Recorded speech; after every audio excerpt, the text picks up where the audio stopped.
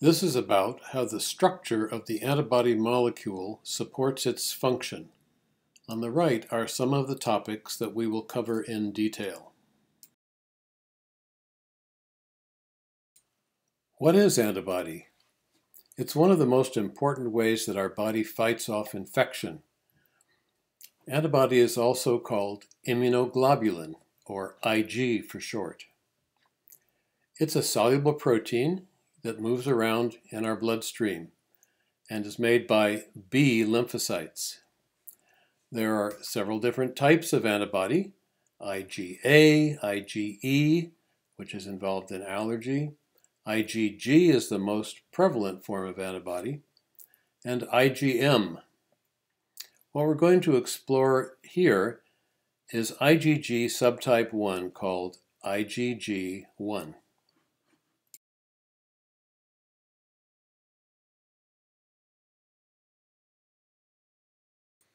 If we're going to talk about antibody, we need to understand about antigen. Antigen is any foreign substance or microorganism that gets on or into our body and causes our body to respond with an immune response. Antigen is what the antibody specifically recognizes. There are antibodies to thousands of different antigens in our body, and the one that responds to a particular antigen we call the cognate antibody. The antibody that, so to speak, knows about this particular antigen. The epitope is the little patch on the surface of the antigen that is recognized by the antibody. And the part of the antibody, which we'll be seeing, that binds to and exactly fits that epitope is called the paratope. The antigen, in our particular case, is hinge egg white lysozyme, which is just a convenient foreign protein to use in the laboratory.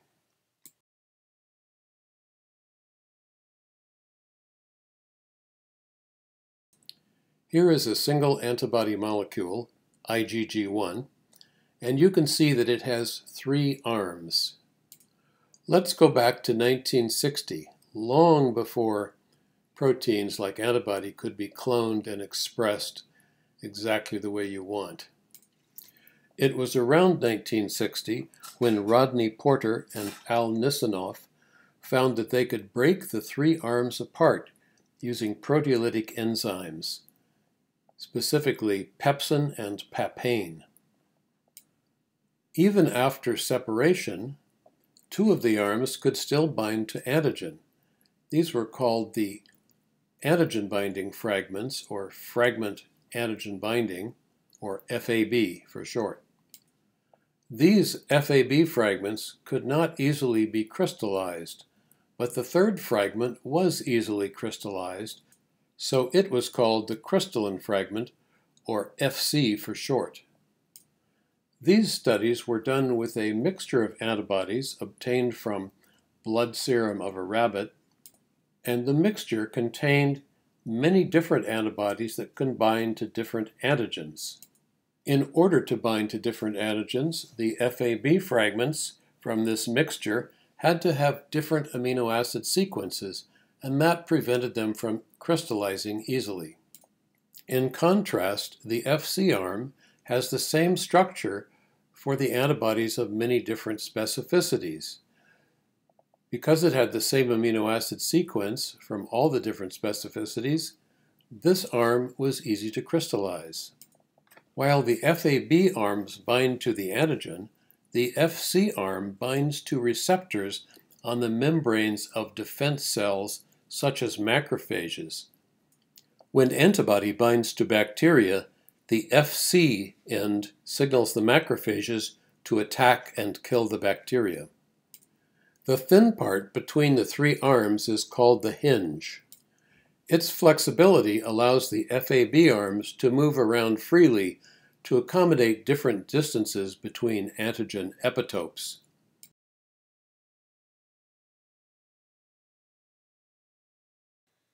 The interactive version of the tutorial begins with an introduction to the way computers represent molecular structures.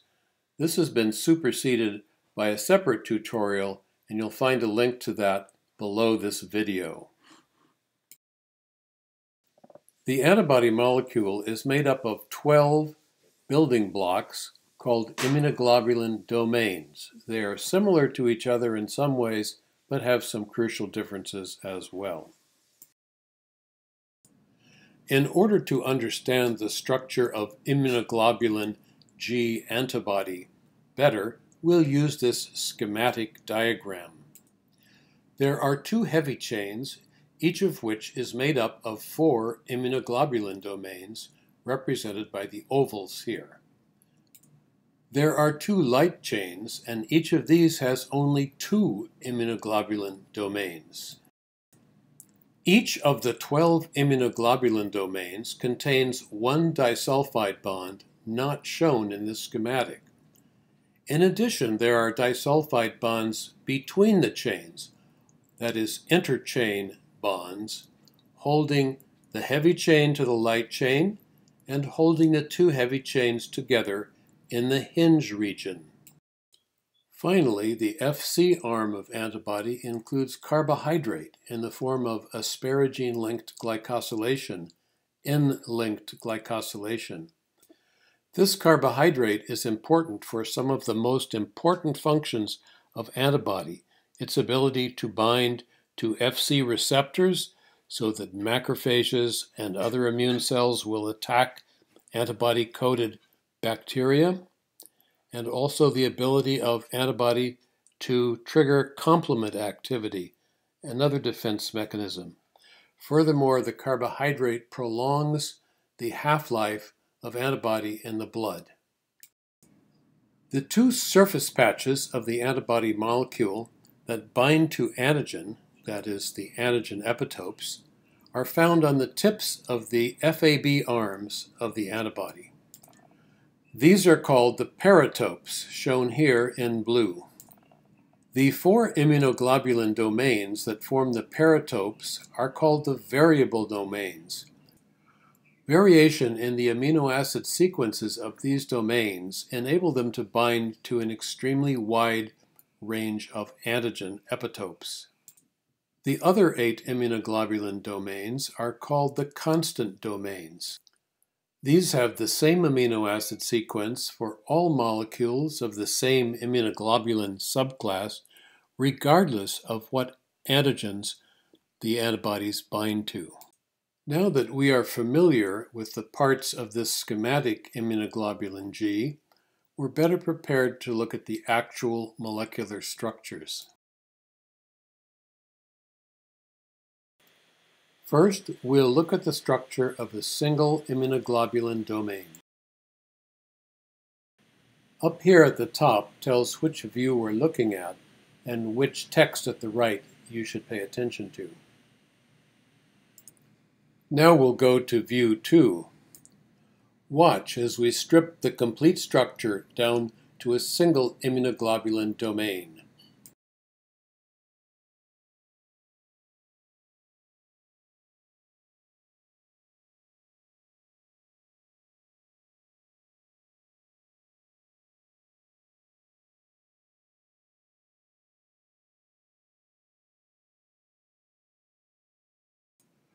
Let's watch that again.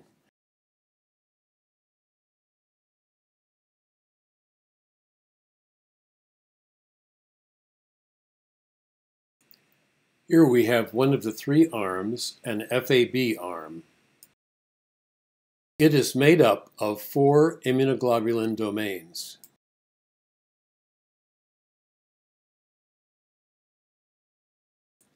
Here is a single immunoglobulin domain, and we'll look at it in some detail. This is the backbone trace of one immunoglobulin domain.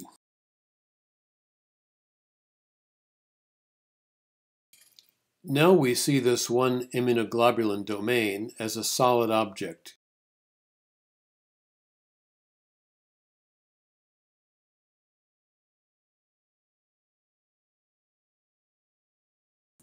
Immunoglobulin domains are made up of beta strands connected by loops shown in white.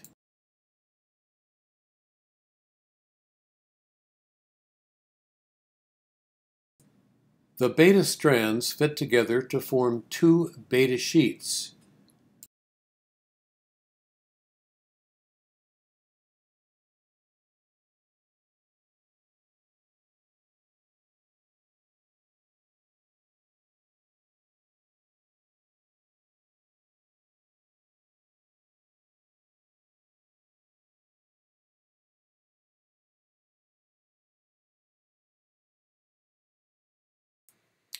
Notice that the amino terminus, the blue end, and the carboxy terminus, the red end, are on opposite ends of the immunoglobulin domain.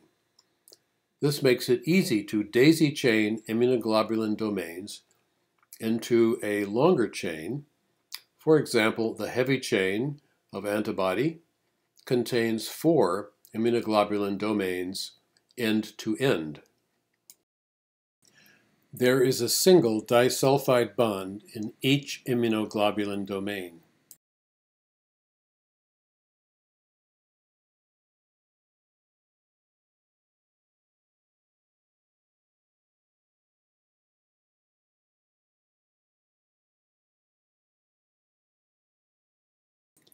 Immunoglobulin is a water-soluble molecule, which means that much of its surface must be covered with polar or charged amino acid side chains, shown here in magenta.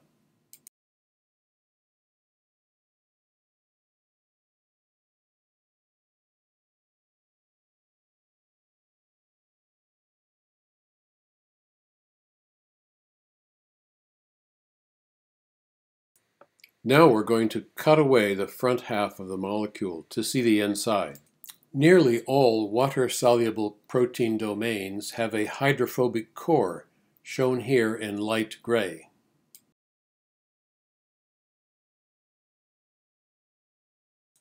The immunoglobulin domain has been described as a bread and butter sandwich with a toothpick through the middle. The beta sheets are the two pieces of bread, the hydrophobic core is the butter in the middle, and the toothpick, of course, is the disulfide bond.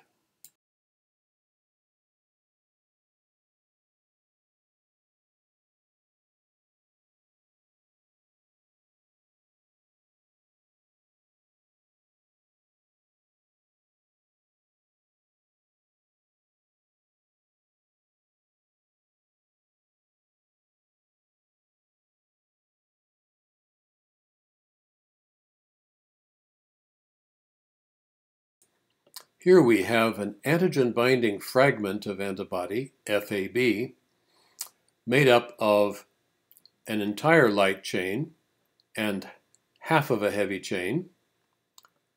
And these are bound to the protein antigen lysozyme.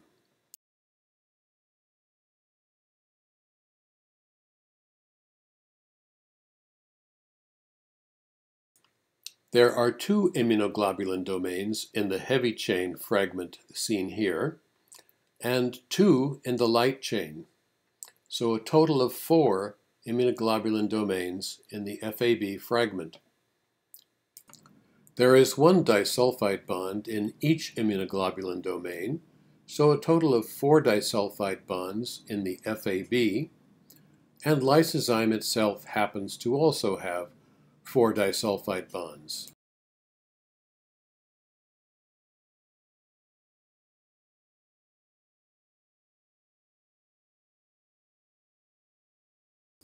Now we're going to get rid of 2 immunoglobulin domains, the 2 farthest from lysozyme, leaving just the pair that bind to lysozyme. This pair, called the variable fragment, or FV, makes up the paratope that binds to the lysozyme epitope.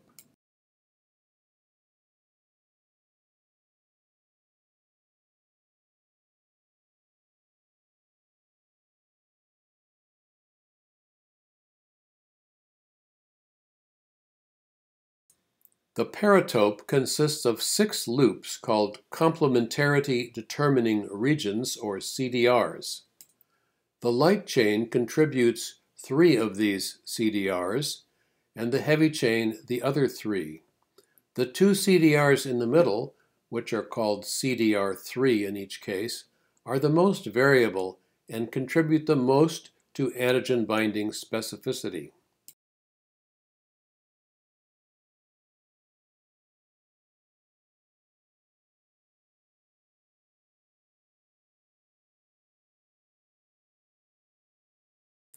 These are the paratope atoms that actually contact the epitope of lysozyme in this particular case.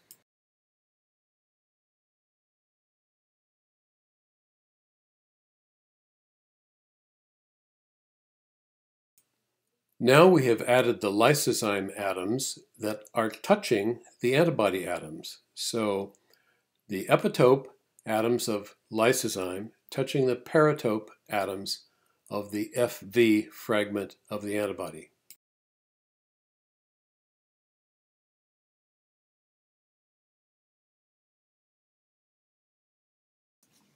Here we see the lysozyme antigen epitope as thickened portions of the lysozyme polypeptide backbone. Now the lysozyme polypeptide backbone is colored by what is called the amino to carboxy rainbow coloring scheme. The amino terminus is blue, the carboxy terminus is red, and intermediate parts follow the spectral colors of the rainbow. The lysozyme epitope is discontinuous. It's made up of 5 separate segments of the lysozyme polypeptide chain. This is typical of epitopes recognized by antibody, but parenthetically, T lymphocyte epitopes are usually continuous peptide fragments.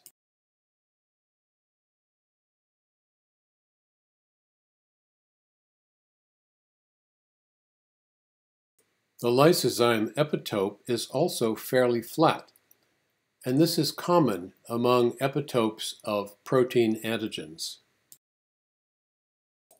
Here again we see the whole FAB on the left with its 4 immunoglobulin domains, and lysozyme on the right, but now we have the paratope and epitope regions colored.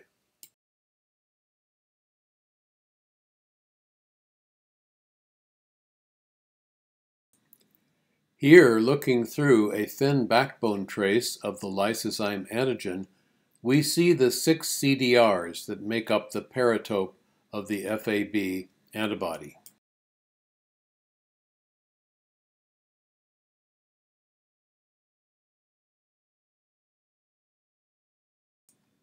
Now, looking through a thin backbone trace of the FAB, we see the discontinuous epitope of the lysozyme antigen.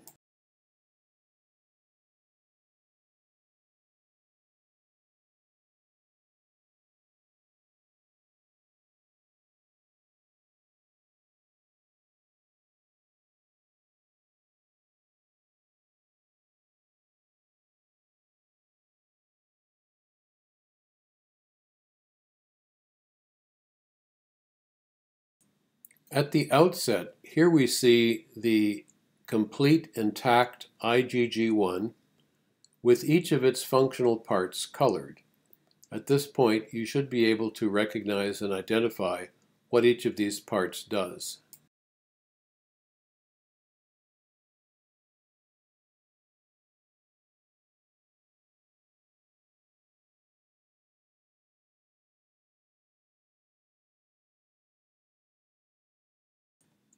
Now we'll hide the constant region and the hinge, leaving the FAB prime 2 fragment.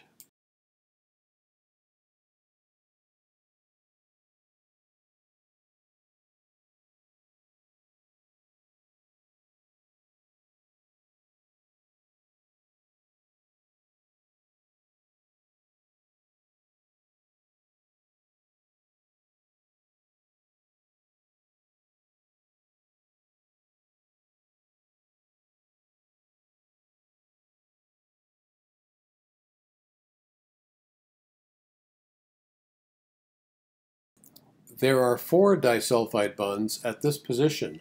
2 of them attach the heavy chains to the light chains, and the other 2 attach the 2 heavy chains together, holding the whole assembly into one piece. And Fab'2 contains 8 immunoglobulin domains, each of which contains 1 disulfide bond.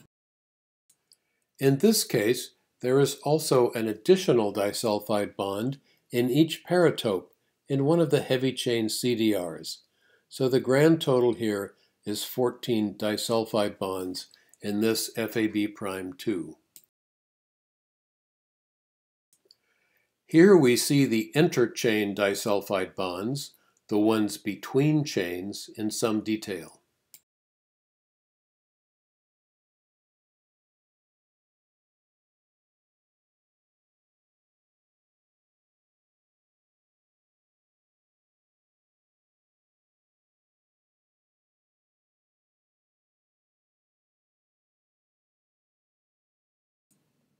Now that we've looked at the various parts of the molecule, we'll look at the whole structure together.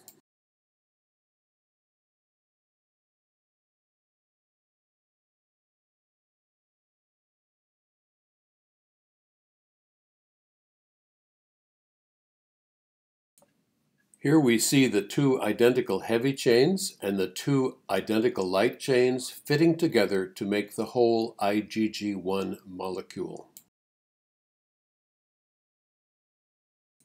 Notice how the glycosylation, the carbohydrate, props the 2 FC chains apart. Without this propping apart, the FC arm loses much of its ability to bind to FC receptors on macrophages, to activate complement, and also when the carbohydrate is missing, the antibody is removed much more quickly from the circulation.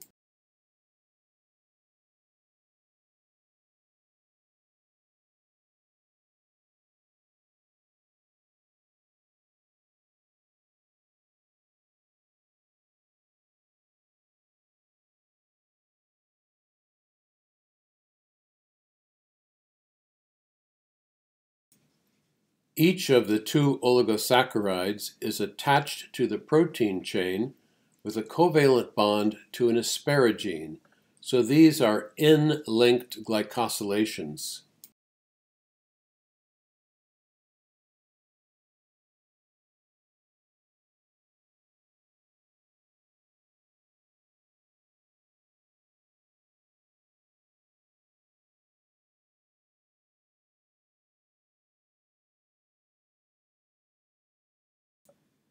This completes our tour of the IgG1 molecule. Below the video is a little quiz to help you see whether you got the main points about antibody structure. And if you take that little online quiz, you'll get feedback immediately on your answers. The online quiz uses multiple choice questions, but you can also download a document with more open-ended questions to provoke discussion that might be useful in a class or discussion setting. This tutorial is by Frieda Reichsman and Eric Martz. The video capture and titling was done by Eric, and I am Eric speaking.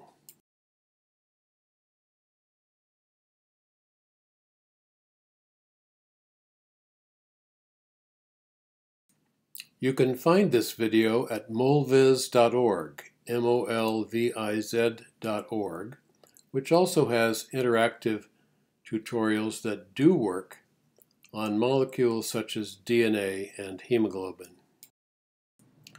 What you're watching is a video captured from an online interactive tutorial. This is just a video. It is not interactive, so when you see white buttons or blue links, don't try to click them.